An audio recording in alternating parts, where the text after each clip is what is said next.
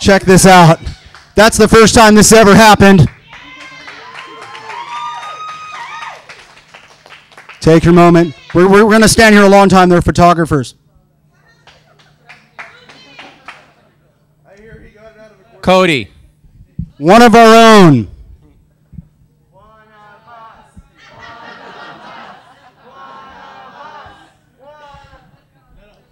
And it just dies on arrival. Choose your Kool-Aid safely, carefully, and wisely. Thank you, guys. New people, welcome to the open stage. I got news. It's the strangest thing you're ever going to do. And newbies and Firefly shirts are awesome. Okay. Right, regroup and continue. That's what he said to do. It's the coolest thing you're ever going to be a part of, and it's going to keep getting weirder. And I know you're really stranged out, and it seems kind of cultish right now. That's an accurate feeling.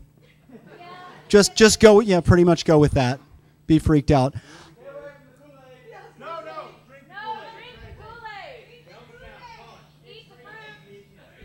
We had to have something that looked like fruit punch night. It just had to happen. The Community Punch Bowl, brought to you by Alicia, who is acting photographer this evening. Speaking of which, as long as we're rolling and going, I have terrible news. Bobby Hitt will not be with us, breaking his all-time record streak of being here for every single open stage. But let me tell you why. He has a case of the zombie plague, and he decided not to infect us, and that I appreciate. Bobby said, you know, provided he's done eating brains, he will be back next week, and he'll be back doing what he does. In the meantime, we've got our guys and our girls here taking pictures so you guys can all say cheese. There it is. All right. And Mark, I see you hiding back there. Hi. Okay. Meanwhile, I want to talk about the weekend because I'm digging this past weekend. I love those made-up holidays.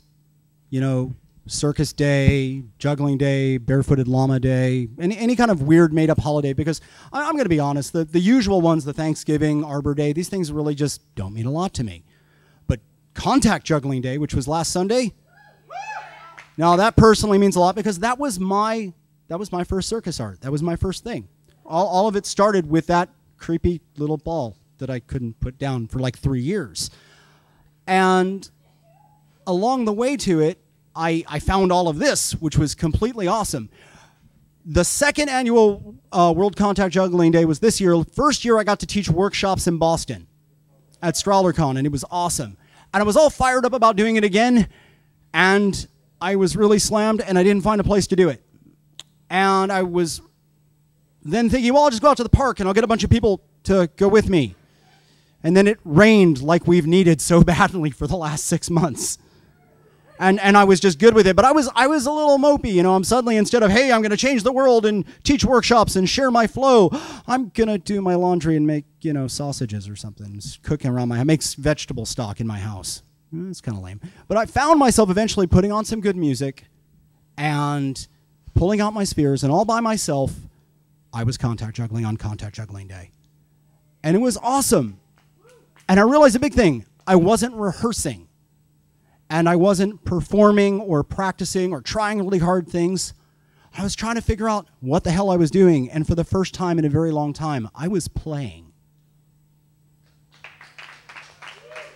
That is, if I remember correctly, our initial mission before we got to doing all of this was to rediscover play. And I actually had that light up my brain moment where I did. I actually found myself playing and said, whoa, it feels like this for the first time since the very beginning. And that was the most awesome thing I could possibly imagine. But what was more exciting than that was this other thought I had was the realization that all performance, all of this stuff we've been doing here on Monday nights for months, all the shows we're doing, they're just the polished presentation of that same play I was doing on my living room floor.